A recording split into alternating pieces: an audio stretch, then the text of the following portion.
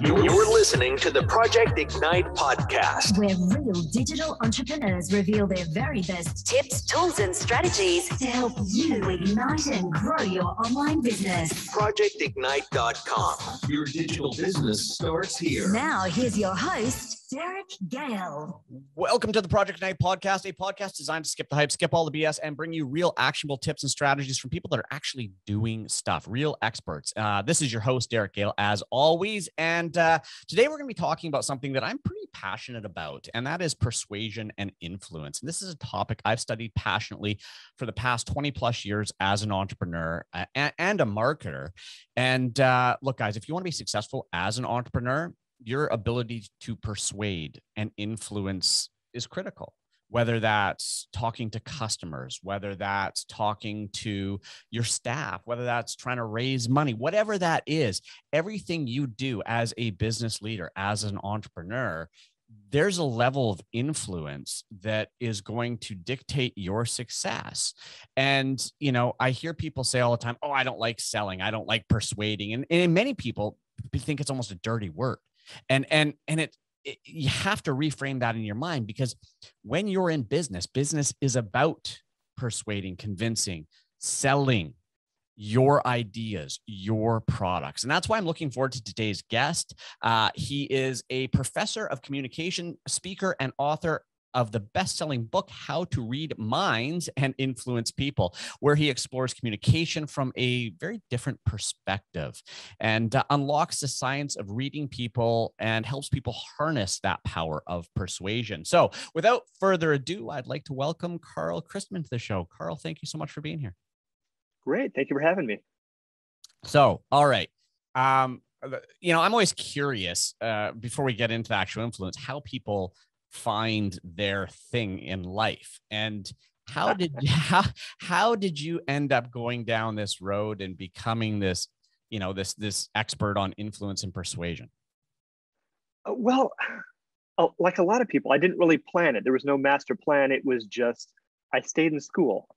So I finished high school, didn't want to get a job. So I went to college, finished college, didn't want to get a job. So I went to graduate school and then ended up focusing on this. And I just kind of get more and more focused. And so the higher you get in education, the more focus you get in one specific area. And the area that I was just drawn to was communication and psychology, and how I can actually kind of get inside people's minds and figure out what they're really thinking, and then hopefully influence them for the better. As you mentioned, it sometimes gets a bad rap, all about sales and influence, but I think this is the most important thing we do, trying to influence people. Now, hopefully we want to influence them positively. And so that's a lot of what I've been looking at over my career. How can we help make people's lives better by making them make good decisions, or kind of nudging them in that direction? Yeah. And that's interesting that you say that, because I mean, people that are experts at persuasion can, you know, you can use that power for good, or you can use it for evil. And I mean, you know, I always go back to that, and I rewatched the movie a few weeks ago. Great movie, but just a terrible dude. And that was The Wolf of Wall Street, right? Like, I mean, you know, I mean, absolute, you know, great persuader. And to the point that, you know, he persuaded people to go against their beliefs, and it still amazes me. But I mean, he's out selling his own persuasion and sales training now too, which just, I don't know, I shake my head. So look, let's start at the beginning. And you know, one of the things I hear from people is, I hate selling, and I hate persuading, I hate selling, and I'm not good at it. And let's face it, I mean, that there are people in the world that are naturally, I think, better at persuasion than others, right? But is it something that can be learned? Is it an academic process that somebody who's not a good salesperson can learn, you think? Absolutely, you can learn it. And what I go over in the book is some steps to persuasion and some keys to persuasion. But for people that really say they're not into it, they just hate doing it, I've often found that's because they don't really truly believe in their product. Right. There's a lot of things where if it's just a paycheck, my first job after high school was selling Cutco knives. and I had to sell these knives to people, and it was awful. Yeah. Because I didn't believe in it because they were knives. What do Sure. I care? Yeah. But when it comes to right now on this podcast, I am selling my experience, my knowledge, my book. I believe in it because I put so much time into it. Mhm. So if you really believe in it, it makes it so much easier. And I have a friend who works selling timeshares, Mhm. and I personally could not do it because I don't believe in it. Mhm. So what he said he did when he first went there was he had to go through, he had to experience it himself. And then he had to go over the numbers and make sure that he could find a way of justifying it. Because if the only reason I'm selling this is because I want to make a paycheck, it's a lot harder to sell. Sure. But when he finally justified it to himself, oh, this is how I'm going to help people improve their lives by taking time together, building a relationship, then he could justify it and then he could sell it. So the most important thing is you actually have to believe what you're saying. Otherwise, not only is it not ethical, but it's a lot harder to get yourself into it. True. But once you truly believe in it, then absolutely this is something that can be learned. There's some people that just have a gift for interacting with others. If you're more shy, it's probably going to be a little bit more of a struggle. My brother-in-law sells real estate and is very good at it, but he's an introvert and hates every minute of it. Mhm. So he has to give himself pep talks before he has open houses. Mhm. But he follows the steps. He does a great job. So anyone can learn it. It's easier for some, but if you just follow the steps, it's just like anything else in life. There's a formula. Yeah, and to the listeners that are out there, I mean, I'm an introvert, and that being said, I've learned persuasion, and now over the past 20 years, I've spoken on stages to probably over 100,000 people, and I've sold tens of millions of dollars persuading people Absolutely. from the stage how to do that. Right. So, if you're an introvert or you are shy, shy, you have to kind of get over that, right? You have to push yourself out of your comfort zone. Introvert's different than shy. But if you're an introvert, you can still do this. So, all right. So let's, there's one, I want to talk about the title of your book, right? Yes. And one specific thing that you say in there, and that is how to read minds. Absolutely. Well, first of all, tell me about that. All right. Well, so first of all, with the title, I obviously took that from a far more famous previous book. And I love it when people come up to me and say, "Oh, I love your book. I read it in the 80s. It was great." And I have to stop and take stock and say, "Boy, if you think I wrote a book in the 80s, I need to take better care of my skin." But yes, it's just to catch people, the whole idea of reading minds. Mm-hmm. And basically the idea here is you're basically trying to get inside other people's minds and figure out what they're thinking. The problem with a lot of people when it comes to sales is it's all me oriented. Here's what I want to sell. Here's my information, what I'm going to give to you. And they forget the whole process of listening and figuring out what the other person is actually going through. So it's got to be audience focused, audience centered, so you can deliver what they want. So one of the first things, or actually I should say the first thing, is to try and read the audience and figure out what they're thinking. And to do this, it's called empathetic accuracy, which empathy is, I feel what you're going through. I understand. Sympathy is, I feel bad for you. Empathy is, I feel what you're experiencing. So empathy is, I know what you're thinking. Empathetic accuracy is, I can do that correctly. And they found in studies that children as young as 6 months old can do this. They can look at their parents and they can figure out they're happy, they're sad, there's something going on. Because by doing that, they're able to figure out, how do I get what I want? Food, drink, something else. And small children can do that. We are so much better at doing that as adults. Basically looking at other people and trying to figure out, based on their facial expressions, the micro expressions, body language, posture, how they're sitting, how they're standing. What are they experiencing? Basically, if I were them right now, what would I be going through? And so once you know what people are actually thinking, you can overcome their objections. You can figure out how to fulfill their needs. You can figure out what sales strategy is best to help move the conversation forward. Okay. So let's say you sit down with somebody to sell them a product. And I guess this is digging into the process, right? Yeah. I assume before you start, sharing your product, it's about them first and getting to know them. how do you extract that information out of them? What are you looking for? Is it physical? Is it through a line of questioning? Kind of walk us through this process. So I approach this almost like a psychic would. Okay. If you ever go and have a palm reading done or a psychic reading, what you'll find is they're able to tell you a lot about yourself. Mm-hmm. And what they're doing is they're just being hyper observant. They're noticing all sorts of things about you. So if you take someone's hand, do a palm reading. It's not about the lines. It's about what kind of ring do they have? What's their nail polish? Are they hard hands? Are they rough? Are they soft? So just by focusing on all of those things, you can tell a lot about people. I can look at someone's hands and tell what kind of work they do, how they want to come across. Are they affluent? Do they want to seem very manicured? So it's taking things like that and just looking at people. So when it comes to process, I start with what I can see about people and then use that to start a conversation. I can't look at someone and it's not a Sherlock Holmes kind of, here's a whole profile. It's look at them. I should move the conversation in that general direction. Mm-hmm. So then a lot of it's just listening.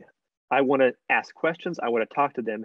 And I'm going to use all these physical cues about how they appear, how they're behaving, how they look at this particular moment to try and start the conversation.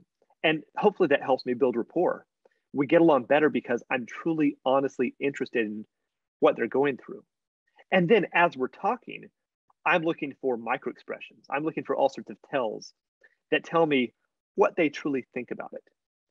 And so micro expressions are this basic, very quick facial reaction, facial expressions that people exhibit when they're facing this tension. And the tension is between being polite and being honest. And we all try to be very, very polite. And even if it's a salesperson and they don't really want to be there, they're not going to be rude most of the time. Mm-hmm. So they're going to lie. And so what we need to be doing is looking for those little expressions.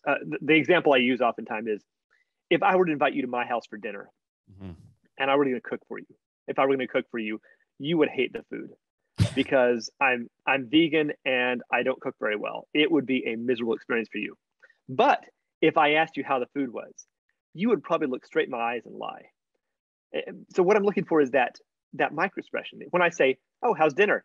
I'm going to see this. "Oh, it's good." Yeah. It's that instantaneous truthfulness before people realize that's not socially acceptable. I should be nice. I should be polite here. Mm-hmm. So when I present a product or a service or some sort of pitch, before they blow me off, I'm looking for, was there interest there? Is that an automatic no? I want to figure out what part of it they have an objection to, Mm-hmm. so I can try and hopefully overcome that. Okay. And so the tells, Yes. the micro expressions, is there a set list of standard ones that you're looking for that are obvious? There are. So there's 7 common facial expressions Okay. that correspond to emotions that are universal. And we know that because every culture, they're exactly the same. And even people who've been blind from birth use them. And they're obvious. You got surprise, happy, sad, anger, contempt, fear. So that doesn't really help them. They're so broad. Yeah. Now you can look at the specific muscles. There's about 450 different combinations, and you can look at these. Mm-hmm. But the main thing here is to almost just use intuition and don't try to analyze it. There was a famous show, Lie to Me, years ago. And in it, they would look at each of the possible combinations to figure out when people are lying. Mm-hmm. It's a whole lot more easy. It's a whole lot easier than that. Mm-hmm. You're basically just looking for intuition and asking yourself, if I were that person right now, how would I feel? Mm-hmm. If I look at your face, your eyebrows are a little bit kind of together. Your smile, the corners of the lips are a little bit down. I can look at things like that and try to figure out, oh, last time I looked like that, how did I feel? What would I be going through? And that's the whole point of empathy. So yes, long story short, there are specific tells you can look for, but the easiest thing is just to look and ask yourself, how would I feel at this point? And the easiest way to learn this is through practicing. Yeah. Now, in my sessions on my website, I've got a list of, or a quiz where you can go through and kind of test yourself. And there'll be pictures of people's eyes. It actually comes from an Oxford researcher who was testing autistic children to figure out if they could pick up social cues. Yeah. And basically look at the person right now. How do you think they're feeling? And you can kind of test yourself and figure out what's going on there. However, in everyday life, the easiest way to do this is to look at someone, try to figure out, oh, I think this is what they're going through. Yeah. And then start a conversation and figure out, ask them, is this what you're going through? So I deal with students, or at least when there's not a pandemic and we're not all from home, I deal with students in person. Yeah. And when I see a student who their face looks different than normal, there's just something going on. So I'll stop. How you doing? Anything going on? And either they'll tell me yes, and then we get into that. So I picked up the clue correctly, or sometimes I'm wrong. So just through this process of repetition, of practicing, we get better at reading people. And so I wish I could give you the exact, here's what you look for in the face, but it's basically just empathy, and then starting the conversation and leading it that direction and seeing if you're right. You know, it's funny when you say that. I think about it. I'm like, you're right. As humans, we're very good at reading facial expression.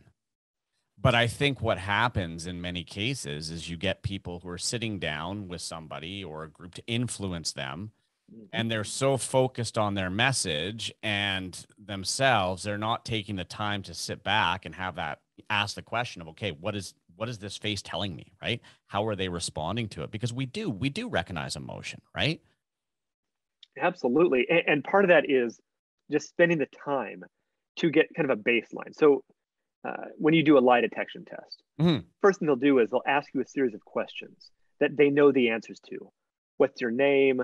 What's the date? Where are we? Because they need to have that baseline. Same thing when we're interacting with people. You need to know what's going on with them. So if I meet someone and they look angry, well, I don't know if they're actually angry or if that's just their face. So I need to take a minute.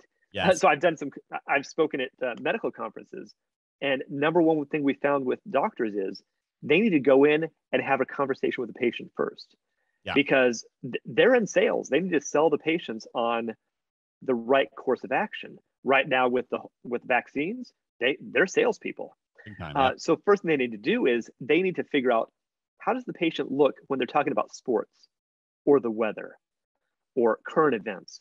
Then they can start talking with them and see, how does their face change? How does their posture change? How does their body language change? So it's all about figuring out what is the baseline and then what deviations do I see?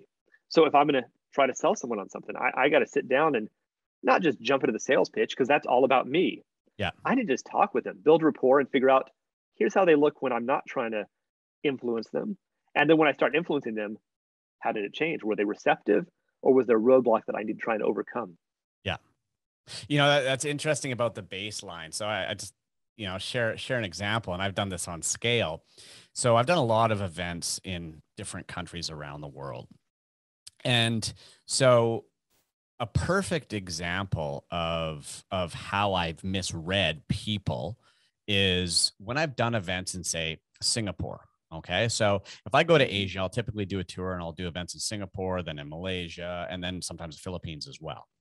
And when I start in the Philippines, it's a very warm culture, super friendly people, smiling, happy, very, very easy to read, right? Malaysia is a little bit more subdued, but they're warm. Now, when you walk into a conference room in Singapore, I thought, oh my God, they hate me. They're all angry. They don't even want to be here. Why are they here? Because they have that look on their face of just this intense, just no smile, nothing, right? And it took me a while to learn that's their baseline, and it's not that they're angry. That is we're here to learn, and we're very serious about it. And so, I had to figure out that baseline and realize that that's where they are, and it's not what I perceived it to be initially. That's just how they look. Absolutely. And before I speak somewhere, first thing, I'm sure you do the same thing, is I need as much information as I can get about the audience. So Yeah. I will send a form to the organizer, tell me who's going to be there, what do they care about, what do they want, what are they interested in, and then also look at cultural differences. So I can figure out how to tailor my message, but also I want to walk in having the right expectations for Mhm. what the interaction is going to be like. Sure. Yeah. Very interesting. Okay. So now let's shift gears and really get into this persuasion component of it. Right. So, we've talked about sort of the reading the mind, getting inside their head and stuff. Right. Now let's get into the persuasion side. Now I know you've written a whole book on this stuff, and there's probably a ton of strategies in there, but and obviously, we're not going to go through all those today, but Yeah, what are I like to give my listeners something practical that they can take away absolutely. and they can apply, right? So let's talk, what are three, powerful persuasion strategies, or 2 or 5, I don't care, whatever you want to come up with, that let's walk through those. All right. Well, I'll give you 4 because the main acronym I use in here is SAIL, which is S is for social proof, A is for authority, L is for likability, and E is for exclusivity. And I have found that those 4 things, those are the 4 keys to influence.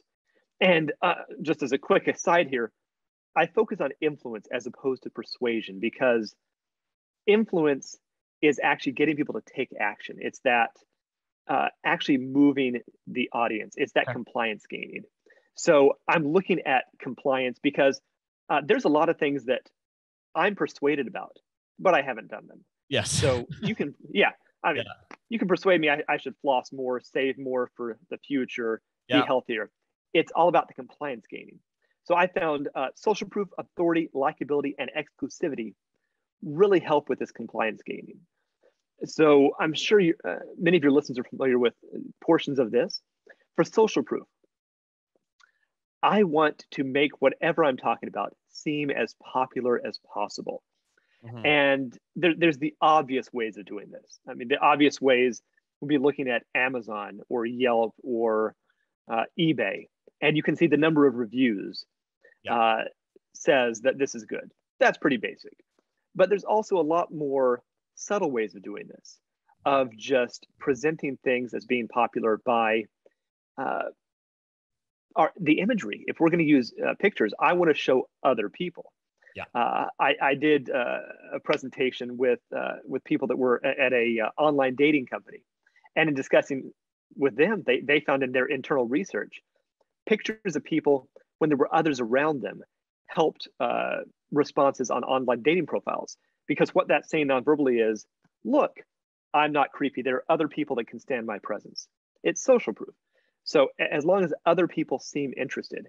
So whenever you can make it seem as though it's popular by just subtly mentioning other people, showing testimonials, and just working in past stories about other people that were involved in whatever you're talking about, that really helps. Okay, so from Yes. the doctor professor side of you, why do you Yes. think social proof is so important? What is the Oh, psychological mechanism that makes people go, oh, other people are doing it? Like, why is that? well, I think just we evolved to take our cues from other people because it's a whole lot faster. Sure. We have many decisions we have to make on a daily basis, and going along with the crowd is a whole lot easier. Now, sometimes that can be a problem. Peer pressure can turn out negatively if you do bad things with it. Yeah. But if we were all sitting in a room and everyone around us jumped out of their chairs and started running out of the room and out of the building, we could sit there and analyze it and try to figure out what's going on and why they're doing that. And maybe they were wrong. Maybe it was a false alarm. But immediately, we're just going to operate under the assumption that they know something we don't. If everyone's running, we should probably run too, because something is probably chasing us. There's that old example that parents often give. If everyone jumped off a bridge, would you? I would definitely consider jumping off the bridge, because people aren't stupid. If everyone's jumping off a bridge, there's got to be something pretty bad on that bridge. What's behind us? What's chasing us? Yeah. Yeah, absolutely. You just want to be the last person so you land on a cushy pile of people. Yeah. So oftentimes I think it's in our best interest to follow other Right. people. Now we can game that system by influencing the people we're around. So oftentimes it's not even just getting compliance from other people, it's ourselves. Mhm. If I want to get in shape, best way of doing that is to hang out with people who are healthy. And then without even thinking about it, I'm going to start doing what they're doing. If I want to be successful, I want to hang around with other people that are successful. Sure. I want to listen to podcasts like this. I want to just surround myself, and then just without making conscious decisions, I will start moving in that direction just because that's human nature. Yeah.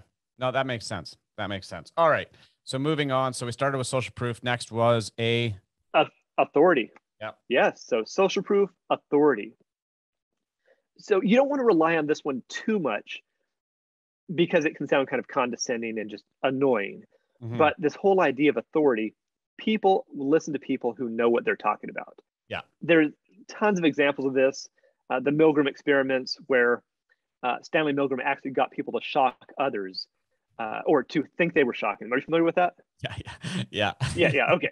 I assume most of your listeners are. It's very famous. So the basic idea, he got people to think they were shocking other people in this experiment just because someone in a lab coat told them to. Yeah. So obviously, we should not use it to torture people. Sure. But this idea of listening to people because of their position of knowledge, of power, of expertise really helps. The TED Talks are a great example of this, where someone walks out and they stand on the big red carpet. Mm-hmm. Automatically, that gives people authority, gives them credibility. Yeah. So we all listen to people, or most of us listen to people who seem like they're experts in that field. And once again, this just goes back to how we evolved, where we're going to listen to people older than us because they probably know stuff we don't know. We're listening to someone who has more expertise. So one of the keys here is to come across that way.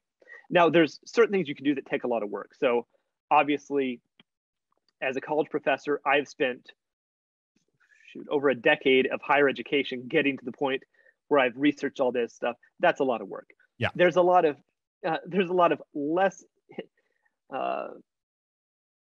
intensive ways of doing this. Basically, just the way that we dress. So coming across a certain way, so you just seem authoritative, and that does not mean dressing formally, because in our society now, people that dress more formally oftentimes don't have nearly as much power.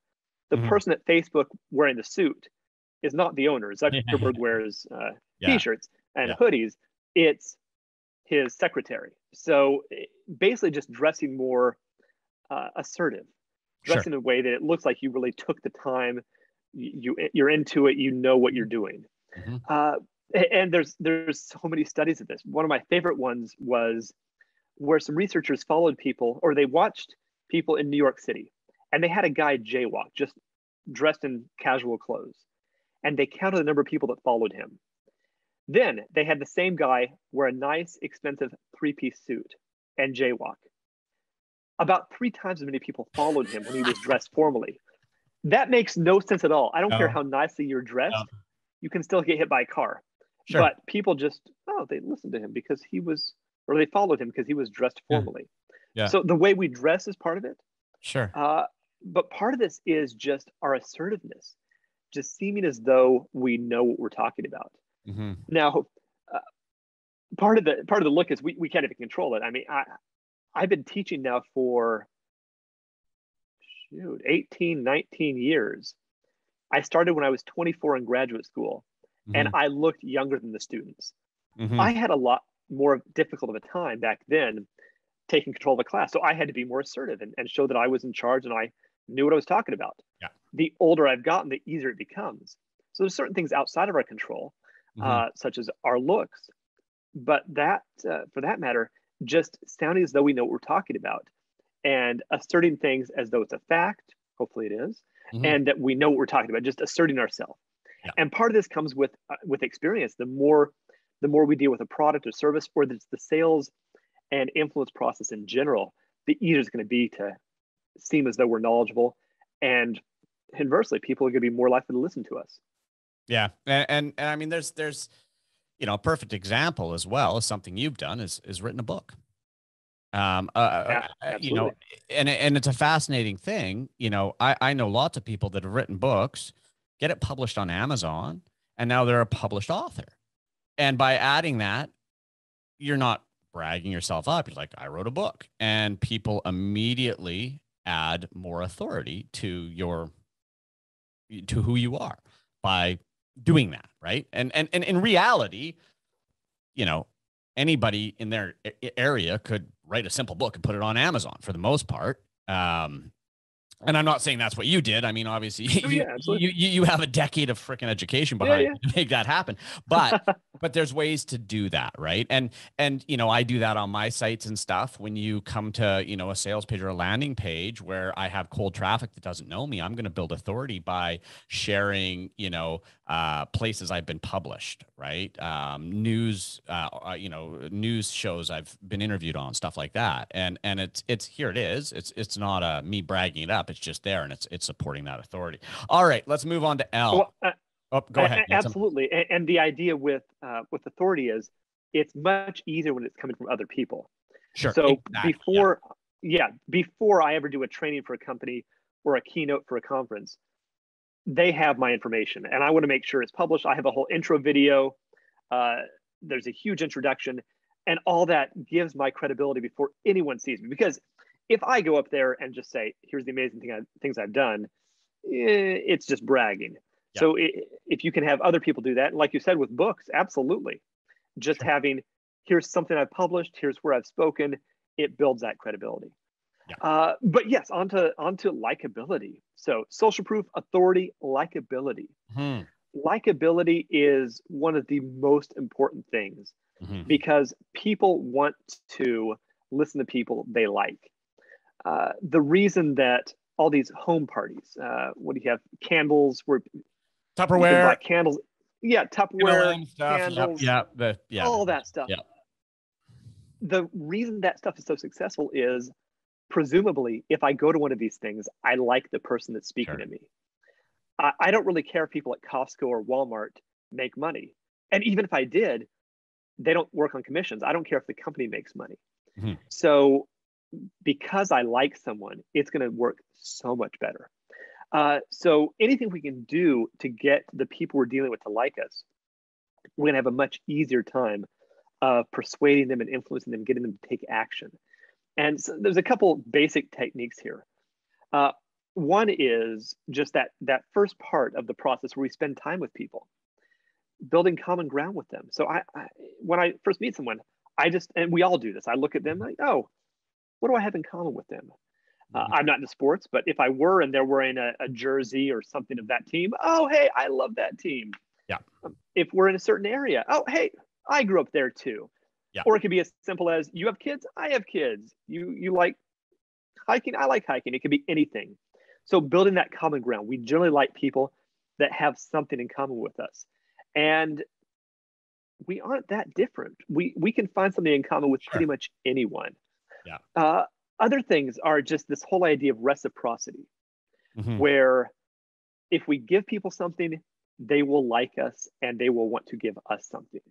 Now, in just a purely transactional mode, you can look at basic things like Costco.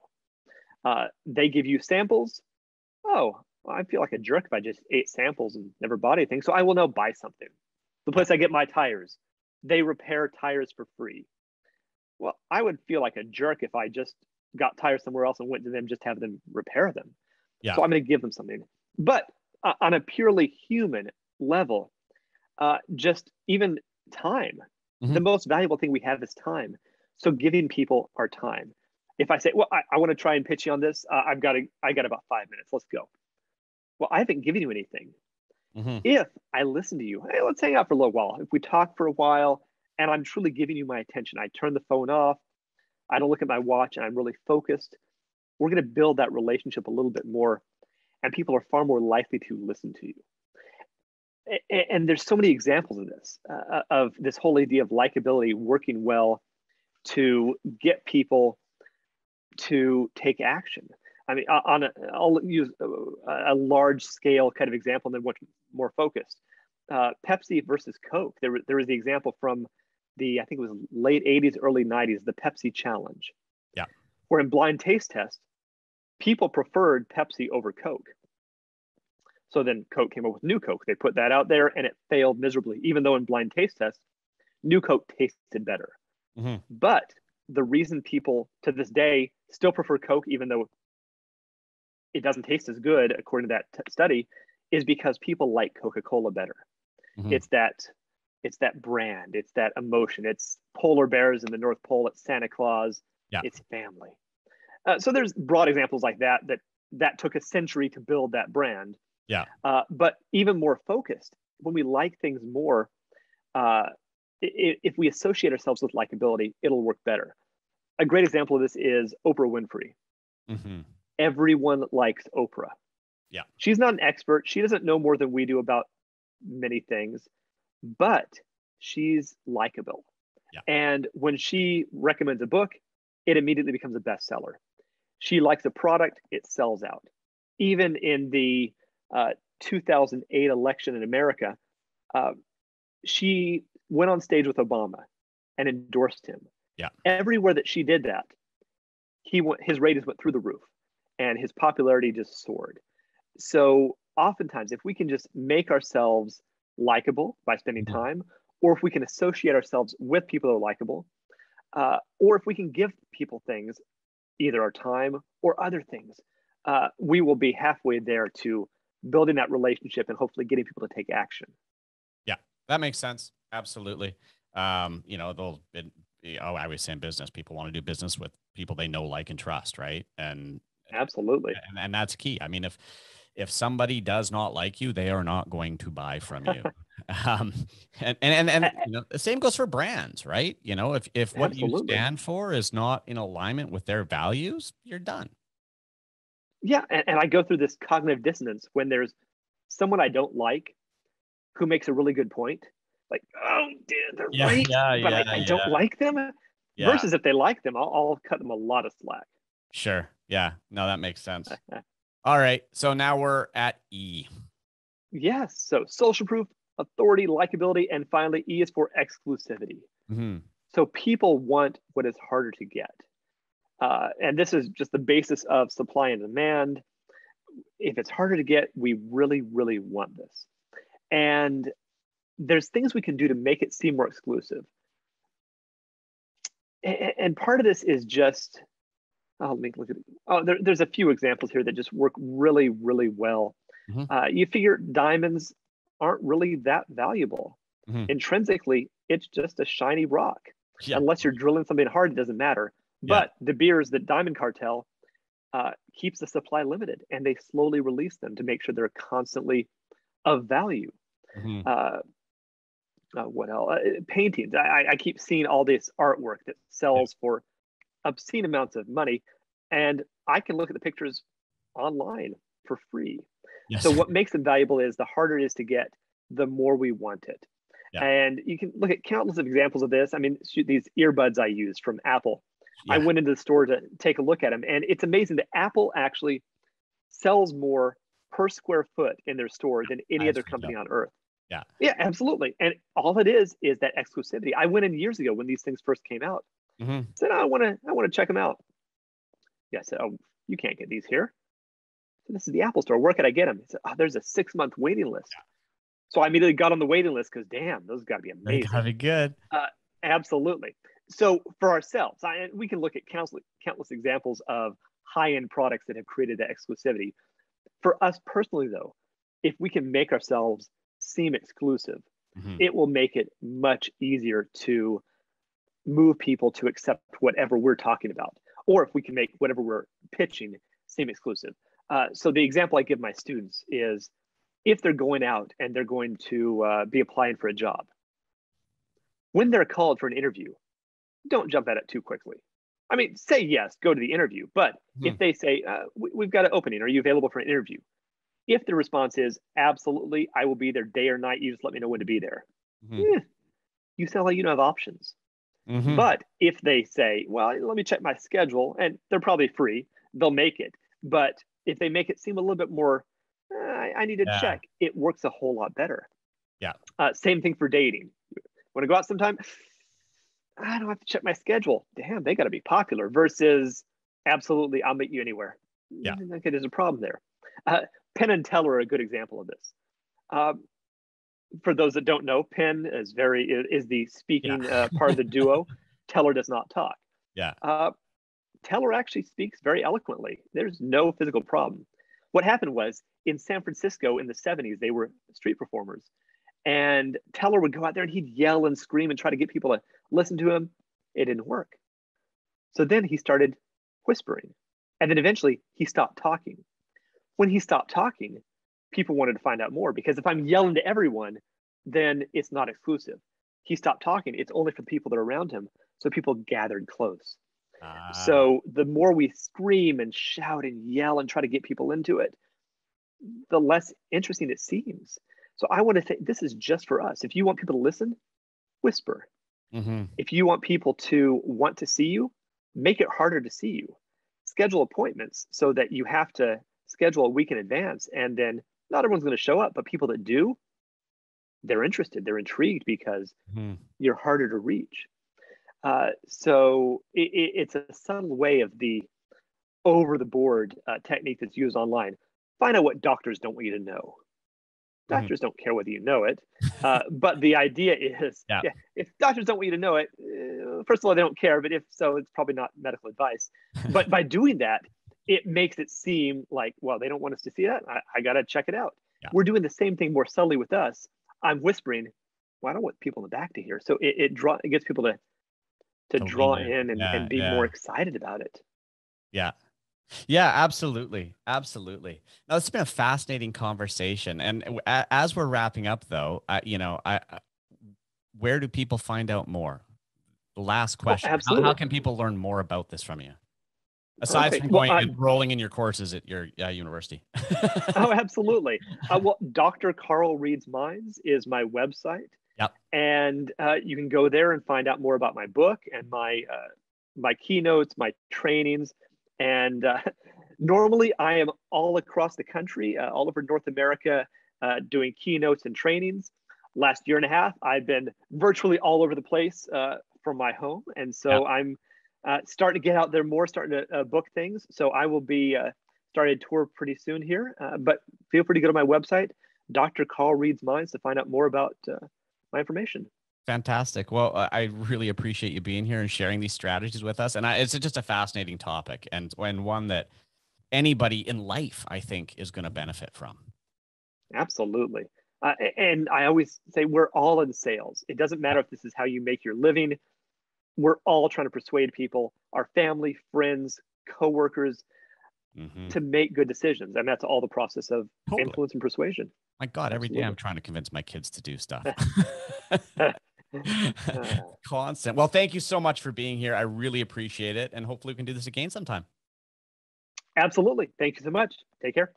All right, everybody. And now it's your turn. As I always say, if you actually want to benefit from what you've learned here today, is you got to use it. And there was a lot of practical, actionable stuff that can be applied one-on-one or even one-to-many. So just write down a few of the things that you learned and that you're going to start practicing next time you're in a meeting with somebody. Maybe it's a sales meeting, online, whatever.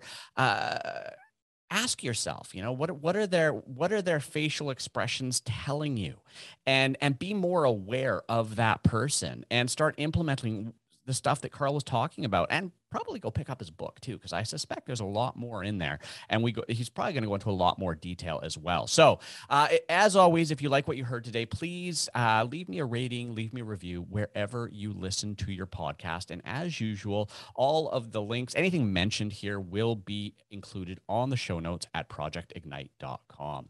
This is your host, Derek Gale, signing off. Thanks for listening to another info-packed episode of the Project Ignite podcast with Derek Gale. Any links mentioned, along with an entire transcript of this episode, can be found at projectignite.com/podcast. And to make sure you never miss another episode, go to iTunes or SoundCloud now and subscribe.